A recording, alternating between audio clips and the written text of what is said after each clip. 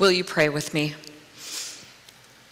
God, you hold the future, and the past is behind us. Help us stay focused in the present moment. In Jesus' name we pray. Amen. When is the world going to end? Anybody have a guess? When is Jesus going to come back? People have been waiting for 2,000 years. In 1988, there was a booklet published by a man named Edgar Whisenant. And the title of that booklet was 88 Reasons Why Jesus, or Why the Rapture Will Be in 1988. And by rapture there, he means Jesus is coming back to collect all those who are his followers, and then everybody else, we're all facing destruction, right? So Edgar Whisenant carefully went through all the scriptures, and he could back up his argument so well that he actually said, I can only be wrong if the Bible is wrong. Well, somebody was wrong. 1988 came and went, and nothing happened. Now, it's fascinating to me because Whisenant was a retired NASA rocket engineer. He was not an unintelligent or uneducated person, and yet he still wanted to know when. Now, in our reading today, Jesus makes it super clear. Nobody knows when. Not even Jesus, not the angels. Only God knows when the end will come. Now, this section in Mark chapter 13 is called apocalyptic literature. Apocalyptic literature is obviously about the apocalypse, right? What do you think about when you hear that word apocalypse? End of the world, right? A big battle between good and evil that destroys everything ultimately, right?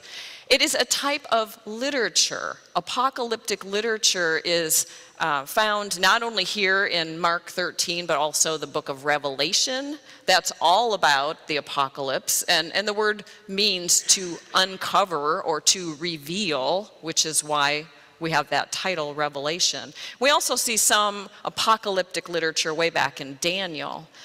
And this literature is not to be read literally. You wouldn't read science fiction and believe it literally. You wouldn't read poetry literally. When we read a text like this literally, we are at the lowest level of comprehension and understanding. We're missing the depth and the richness of the text when we do that. And it gets us into trouble because then we start trying to pick dates and we wait for the stars to fall from the sky and the sun and the moon to go dark. Now, for the ancient people, it meant something different than it does for us today. They believed that the stars were fixed in place by God and could actually be gods or be spirits. And so when Paul talks about the powers of wickedness in the heavenly places, they would associate that with these stars that are falling out of their place. So when this apocalypse comes, the signs will be cosmic. Everything will be changed. The stars will lose their place, and then we'll know that the end is near. But this is actually supposed to be hopeful. Apocalyptic literature was almost always written by people who were oppressed, people who were feeling really terrible, who were suffering in their life. And they're waiting for a time when God is going to come and save them, and they are going to be on top instead of the ones who are being oppressed. And the people who are hurting them, they're going to be destroyed. So it's not hopeful for everybody, right? Apocalyptic literature is only hopeful for the people who are oppressed. And that's what we have in our reading today. Now, the problem for us in our context is first that we tend to read it a little literally. That's why people like Edgar Whisenant are trying to figure out the date when this is going to happen. We expect it to come at some point in time, so we're watching the heavens for signs. And while we're thinking about this text, we're also kind of thinking about Revelation and all the doomsday predictions, and we mix in a little bit of Mad Max and Night of the Living Dead and all of those movies, Stephen King, The Stand, all of the literature and the movies about this same topic. It all gets mixed together. So we expect Jesus to come riding in on the clouds like Superman, and he's going to destroy everything, but first he's going to save us, we hope, right? And that's not the way this text is supposed to be read. So the first danger that we have when we read this kind of a reading is that we tend to take it literally while we're borrowing heavily from everything in our current day, and it ends up looking more like a movie set than the Word of God. When we see Jesus like a Superman, and Jesus is going to judge and destroy, we have a couple problems with that. One is, nowhere in the entire chapter 13 of Mark's Gospel does Jesus judge or destroy anything. It's not in there. We add it in because we've been taught that's what's going to happen when Jesus comes again. So that's one issue. The other issue is that we forget what Jesus actually told us when he said, turn the other cheek. Where is that Jesus in that destruction story? Where's the Jesus that said, Father, forgive them? They don't know what they're doing. Where's the Jesus that said, do not judge, lest you be judged? We set aside all those things that Jesus told us because we're involved in this story where Jesus comes in and destroys the evildoers and saves us. Now, I know none of you in here think that, but people do. Now, there is another way that we can look at this story. According to scholar and author Maurice Nichol, he doesn't see destruction here at all, which isn't in the text, by the way, and he doesn't see any judgment, but he does see something he calls birth pains. And you'll notice that if you, today when you don't have anything to do and you sit down with Mark 13 so you can read the whole thing and relive church, you'll see that Jesus calls it birth pains also. Jesus says, when you see all this trouble in the world, it's going to happen, but it's birth pains. So Nichol holds on to that idea and notices that when the sun stops shining and the moon stops shining and the whole sky is dark, it kind of calls us back to Genesis chapter 1, when there was chaos and God put the sun and the stars and the moon in place. So it's a time of rebirth. It's the end of a phase. It's the end of a season. It's an evolution for humanity. He doesn't see any negatives in this story at all. He only sees resurrection and rebirth, which sounds more like Jesus than destruction and judgment. No matter how you look at this text, though, people still wonder when. When is Jesus going to come back? Scholar J. Gregory Sherrill said that people have been guessing and actually picking dates from as early as the 8th century all the way to the 18th century and of course beyond. And he lists many of them in his scholarship. And here's a couple that I thought were interesting. In the 1800s, a man named William Miller chose the date 1843. So when the date came and went and Jesus didn't show up, and the earth kept spinning, Miller was devastated. But his followers were not. They were called the Millerites, which just makes me think of Miller Lights. But they were not disappointed at all. They pressed him to pick a new date, and he didn't want to do it. He couldn't understand how he could have been wrong. He was so careful in his study. But they pressured him, and he finally picked October 22nd, 1844, a year later. Wrong again. The sad part of the story is that his followers, many of them had sold their homes and quit their jobs and got their affairs in order because they were so sure Jesus was coming and they wouldn't need to go back to work. There was another man named Charles Russell who also chose some dates. He chose 1874, and when nothing happened, you know, when at first you don't succeed, Try again, right? So he picked another date. He picked 1914, and once again, nothing happened. Are you getting the gist of this? You would think people would learn something by now. You'd think that they would say, okay, maybe we're going at this wrong. I mean, even Jesus said, no one knows the day. But here's what happens when you read that line literally. No one knows the day, but that doesn't mean we won't know the week or the month or the year. So they continued to choose dates. Now, Edgar, the rocket scientist, had lots of company, and he did exactly the same thing. He picked 1988. He published his booklet. It went all over the South. I don't know if anybody saw it up here in the North. I didn't. And when it didn't happen, he just picked a new date. He picked 1989. Didn't happen again. It sounds like a bad comedy. Here's what I wanted to know when I read about all of these dates this week. What happens to the people who really fully believe that Jesus is coming and the world is ending on a certain date? What happens to them when it doesn't happen? Do they just say, I made a mistake? No, they don't. There was a social scientist named Leon Festinger who in the 50s studied this phenomenon. He found a cult that believed that aliens were coming on a certain day to destroy the world. So Leon Festinger and two of his associates joined the cult so they could study it from the inside out. And they went through the whole date with them, and nothing happened. And they were waiting to see how the people would understand how to go forward from there, right? Because when your belief is so strong, but the reality proves that you were wrong, you enter into something called cognitive dissonance. Your reality and the world don't line up. So what did people do? They didn't say, oh, I made a mistake. No, they doubled down on their beliefs.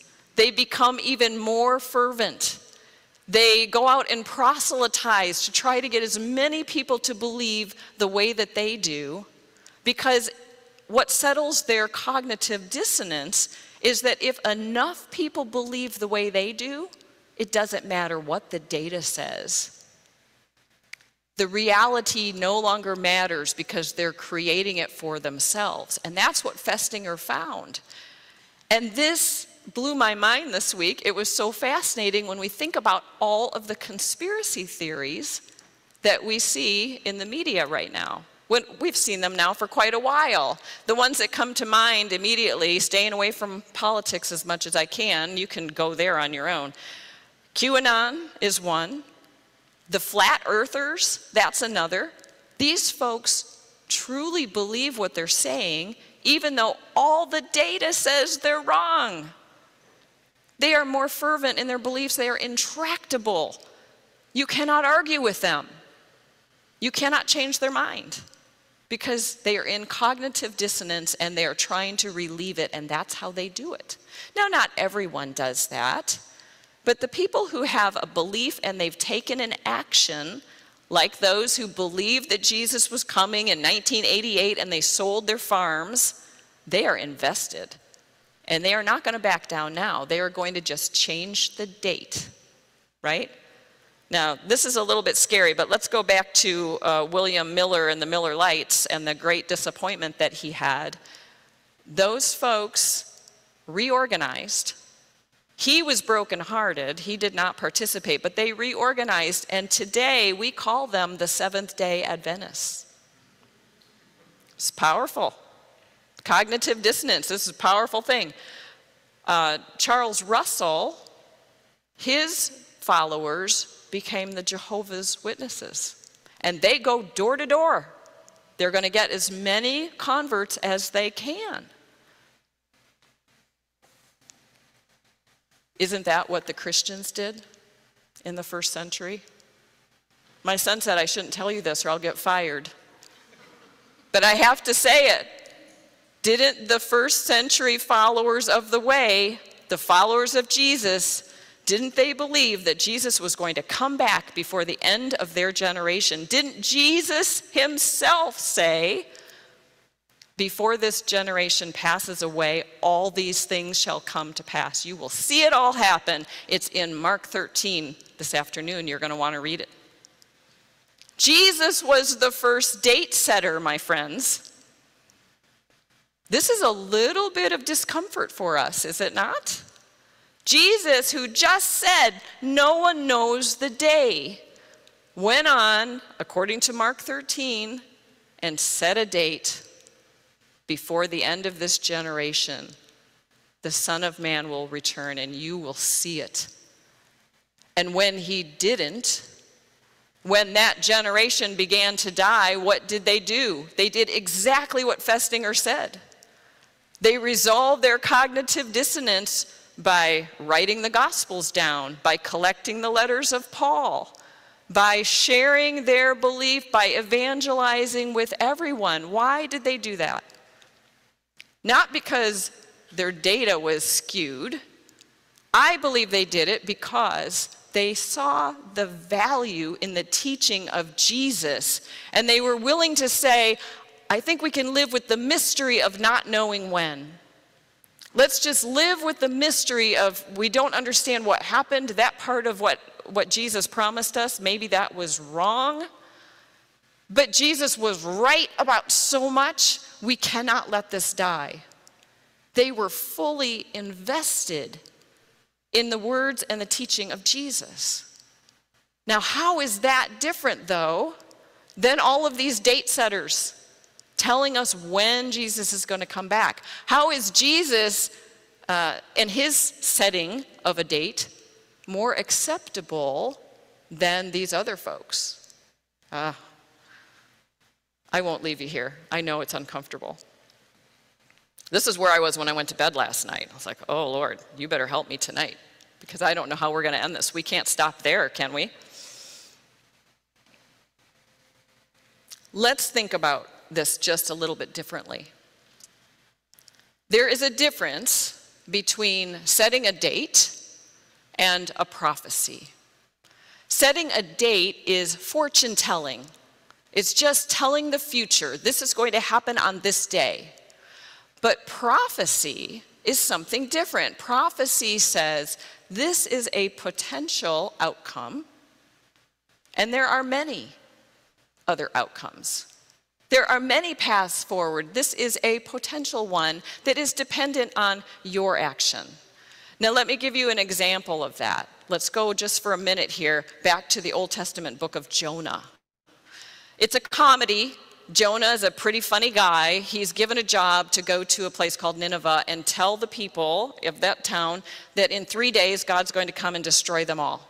And Jonah does not want to go because he's afraid that if he tells them that God's going to destroy them in 3 days, that they are going to change their ways and God is going to show grace. But Jonah eventually goes to Nineveh and tells them all in 3 days, God is going to level this place. Everybody is going to be dead and the city is going to be destroyed. And then Jonah goes up on a hillside. He's got his big popcorn and his soda in one hand, and he sits down to watch the show because he does not like those Ninevites at all, and he wants them to be destroyed. So he's excited about that. 3 days come and go, and God does not show up. There's no destruction. And Jonah is furious. He's so angry because he wanted those terrible people to die. What happened? When the people heard the words of the prophecy, it was one potential future for them.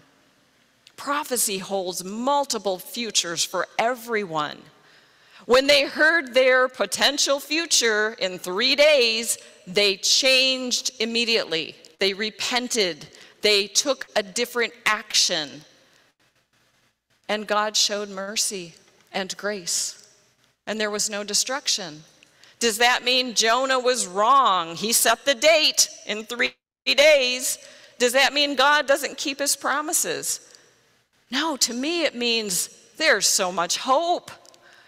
Just a little bit of good can change the outcome. It can change the future for us, for our lives, for our church, for our community, for this world. The future is many.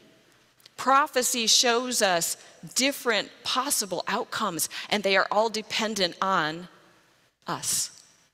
They're dependent on our action. We can change our future.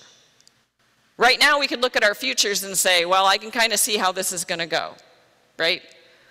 I'm going to get old and die. Or the church is going to get old and die. Or everybody's going to get old and die. That doesn't look so great. So let's not think too much about when, because when we think about when, we're missing the opportunity right in front of us now. So if Jesus is prophetic, he gave one potential outcome, that this would happen soon. But the people acted. They shared, they loved, they forgave, they repented, they did the work, and God showed grace, and that end did not come. And that does not mean that Jesus set a false date. It just means that prophecy has many sides and many outcomes, and so do we. So let's set a date.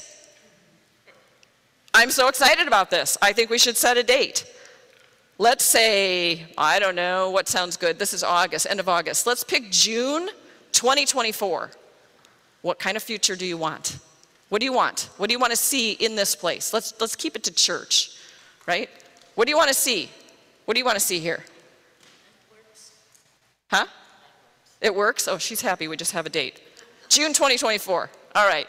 You all will prove us right or wrong. It's up to you. What about a choir? Can we have a choir here by June 2024? Oh, no takers. Okay. How about we have a picnic in the orchard, June 2024? Can we do that? All right. Yes, Caroline. A pianist. We're going to have somebody to play the piano by June 2024. Yes? Yeah. Okay. Now we got you people on Zoom. Help me here. There's a chat box. Give me some ideas. We're struggling. What else? What can we do? What about a concert in this place? And we open the doors and invite the whole neighborhood. Oh, we have somebody here who's getting, pointed at. June 2024. You're on. What else? Come on, this is prophecy. We have to participate. It's not karma. It's not we're on this wheel and all of our bad deeds are going to come back and clobber us. No. Oh, we got something. No, we don't have something. Do we have anything? I see we can have a choir. Somebody said that. Okay, whoever said yes to a choir, you've got till June. Let's start with live music, Some more live music. Okay, and we don't have to wait till June to do it, right? Because that's not going to work. We got to start to do the work in the present moment. Do you folks know how to have fun? Honestly, come on. What else? Something. Give me, oh no, I'm 1 minute over. Air conditioning? She wants air conditioning in the community room.